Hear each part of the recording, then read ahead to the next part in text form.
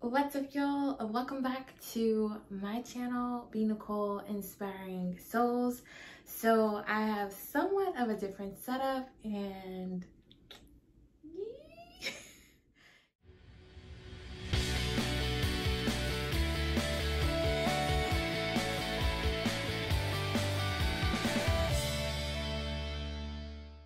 I thought the one thing that I could do is come on today and share some of my insecurities, because a lot of people who know me, some people who don't know me, like would think that I have a lot of confidence in a lot of areas, and I think I do for the most part, but there's also a lot of things that I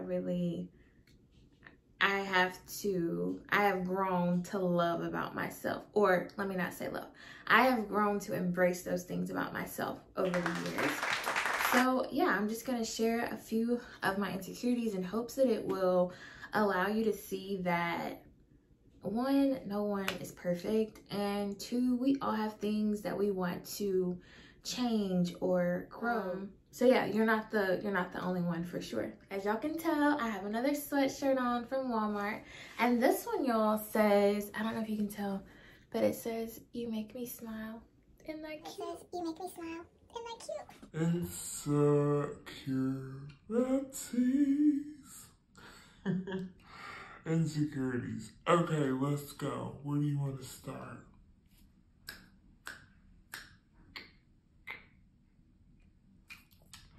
Insecurities. Okay, so I'll share some things that I used to be insecure about, and I'll share some things that I'm still insecure about. So I used to be insecure about my hair in its natural state. And I think that's because, I don't know, I just used to love seeing my hair straight.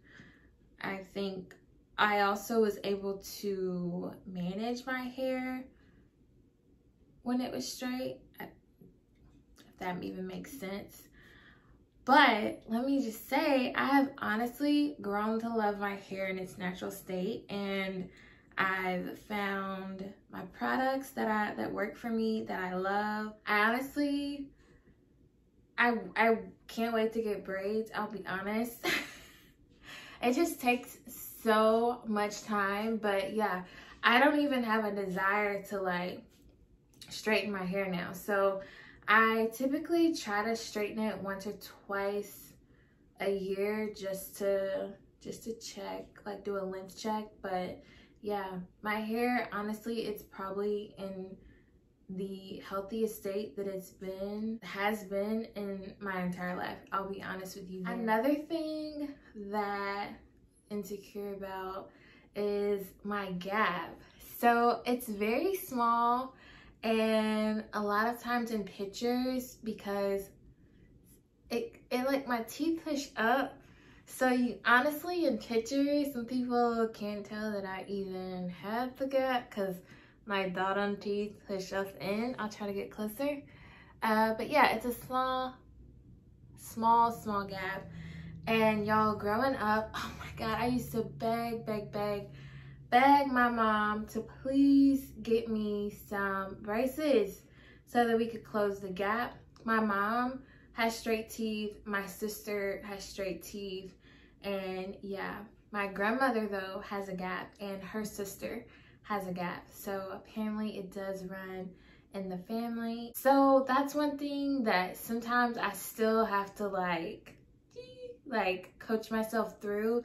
It's not something that I'm like ashamed of, because if you know me, you see me smiling and laughing all the time. But I'm not gonna lie, I almost purchased the little kit.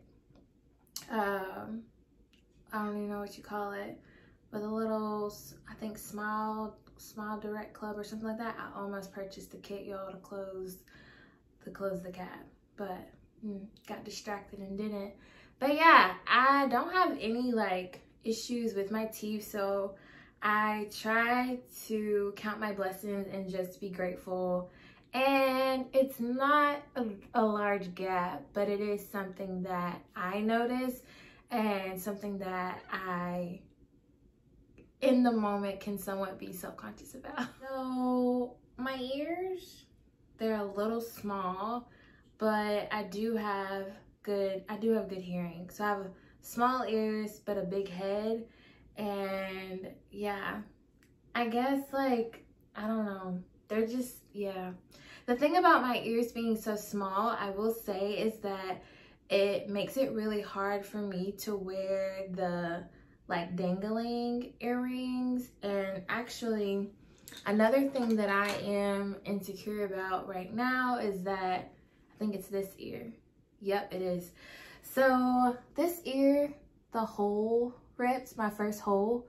So the funniest part is when people are talking directly to me, they get distracted by my ear being ripped there and they start staring here. And I know exactly what they're looking at. So yeah, it's been like that since, I want to say like 2009, 2010. It actually, that doesn't bother me at all. I went and got my ears pierced again, and I can wear earrings of any sort. I just have to be careful sometimes with how long I wear them, because my ears, well, one, they're small, but two, my ears are very like sensitive.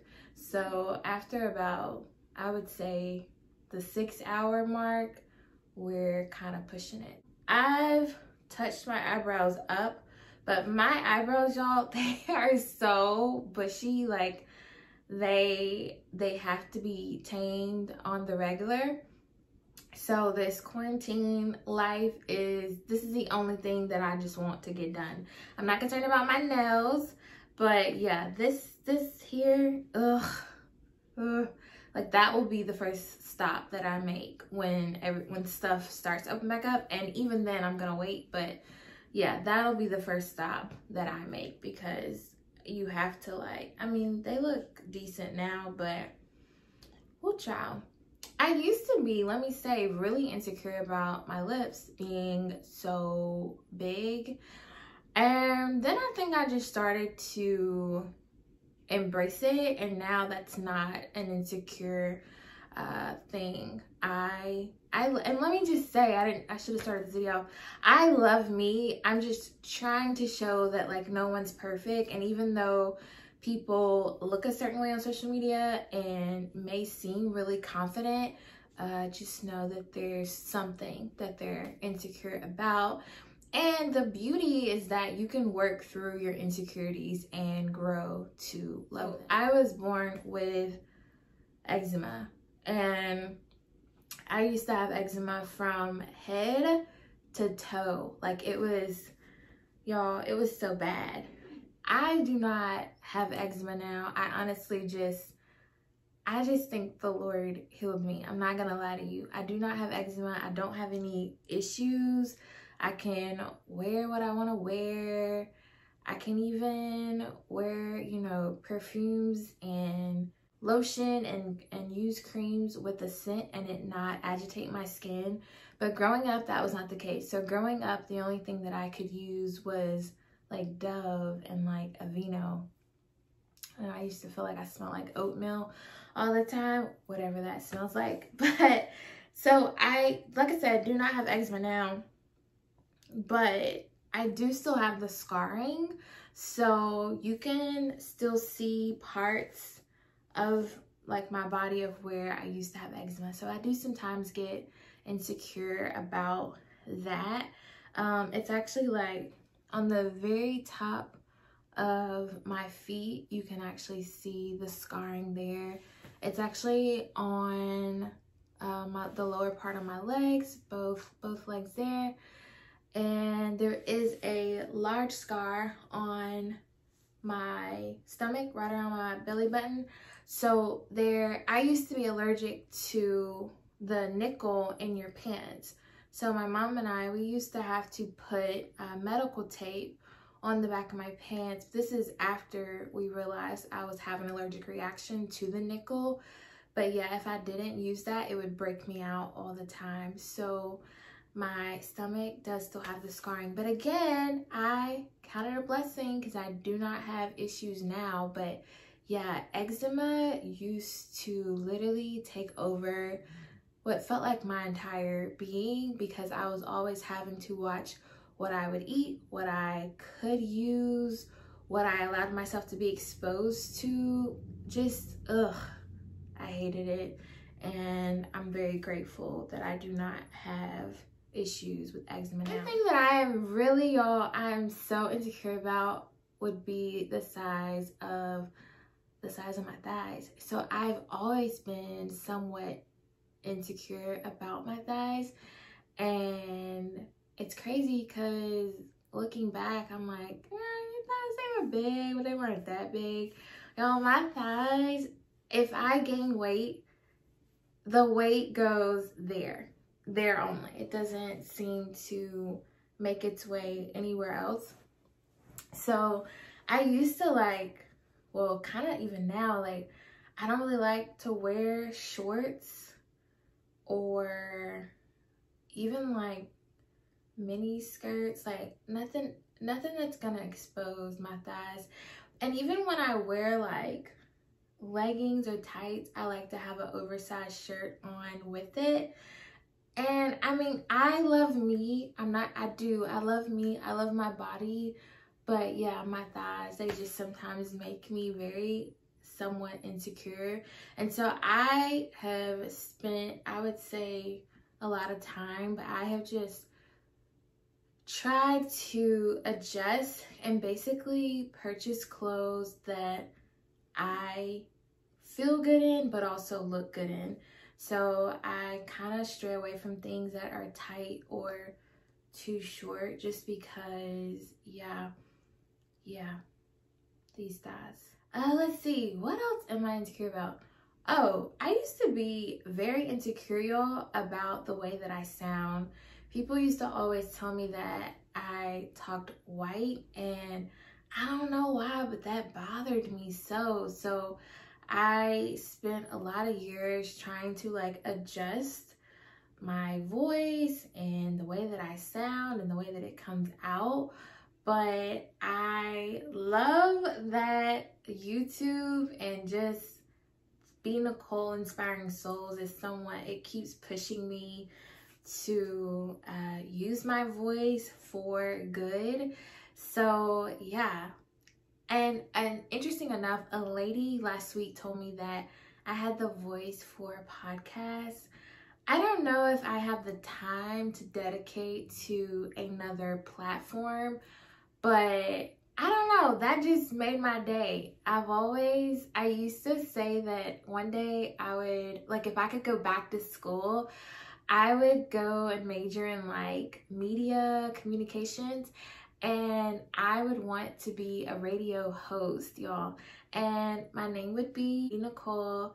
So I'd be like, what's up, y'all? Welcome back to 95.7 Gems. It's your girl, B Nicole, and we are whatever. Yeah, so that's what I would do if I could go back. But anyway, I have, I think, grown to love my voice and how, just how I sound, how I'm able to communicate.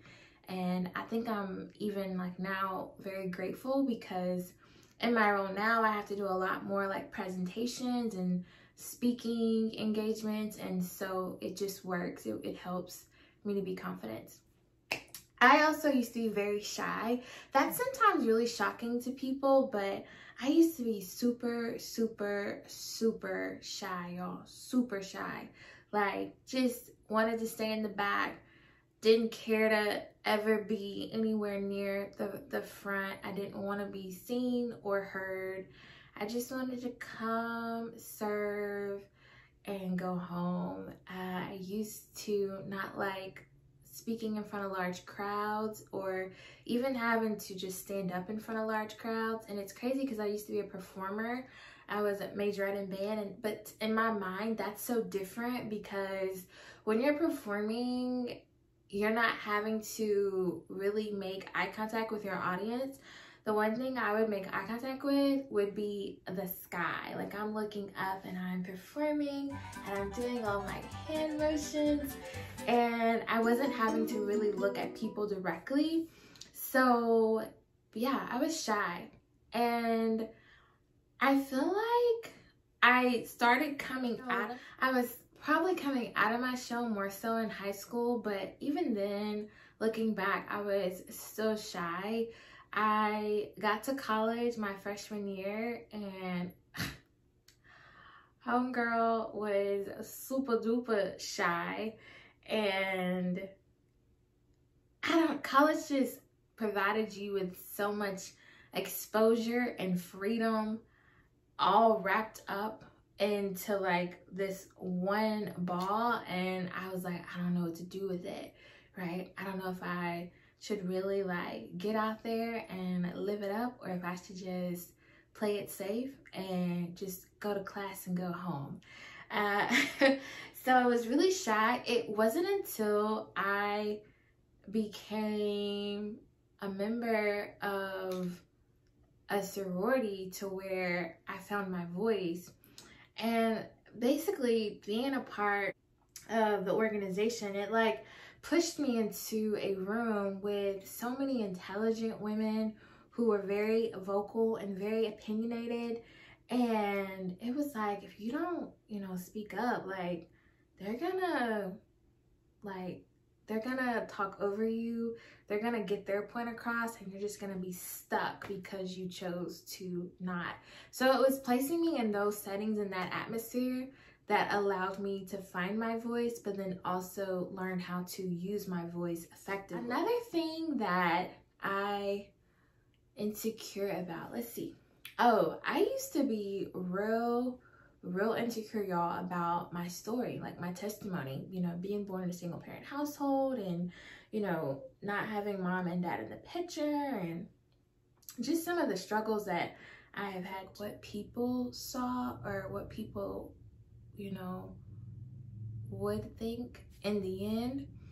But I knew that my story had so much purpose wrapped up in it, and that's what encouraged me to start sharing my story, so that I could inspire others to live out their truth and to embrace their flaws, and just, you know, embrace their struggles, and to celebrate their wins, celebrate their journey, celebrate their accomplishments. And so that's, you know, why Be Nicole Inspired Souls was even created to begin with. It was because I knew there were other people who were going through life and feeling like you're up against, like, feeling so defeated, and feeling as if though, like, every time you make a little progress, there's something that presents itself after the fact that knocks you back and pushes you, you feel like, to a place that you've already graduated from. And how do you stay motivated and encouraged to get back on track and to keep going, and to do so with perseverance? And so that's what I want to get back to that. I want to get back to sharing the little snippets to inspire others. So much easier now to just like share something that inspires me than actually having to figure out which part of my life do I want to share today. Because y'all, every single day, like, there's a little, I get a little, what I call God winks. And these are just reminders that God is faithful, like God hasn't forgotten about me. And so that's what I used to share. I used to share those. And what I've learned is that there are things that, you know, God reveals to me, or God shares with me, that it's just for me in that moment, and I can't share because I don't have the words. I'm still processing it. I'm still speechless. I'm still trying to figure out why me. But once I am able to answer all of those questions, then I do openly share with all of you. So yeah, those are just some things that I have been insecure about. And the one thing I would say too, in, you know, with your insecurities is that you have to create opportunities for you to embrace them. And that allows you to grow to love you, like the real you, which a lot of people don't get to see. My family gets to see the real me. I feel like my friends get to see the real me as well. I would say it's funny because most of the guys that I've dated in the past, I think thought I was one thing, and we started dating and it was like, it all makes sense. It makes complete sense. Like, I'm just so unique in the way that I think about things and the way that I approach things and the way that I pursue things, but also the way that I respond to things. So I know that I'm unique. I have learned to embrace my uniqueness and my weird little quirks and the things that I love and that make me me. And I think the beauty in all of that is that I'm able to share my journey of growth and self-love with all of you. Today I went and bought some home office decorations, and the sign that I bought, which just spoke to me, was grow where you are planted. The one thing that I want to leave you with is that if you plant nothing, nothing blooms. So you're going to look back, you know, 3 months from now, 6 months from now, and, you know, be frustrated with the fact that you've made no progress. But if you really dig deep, you also didn't put in the work to see any progress or to see any fruit. I would say choose to plant something.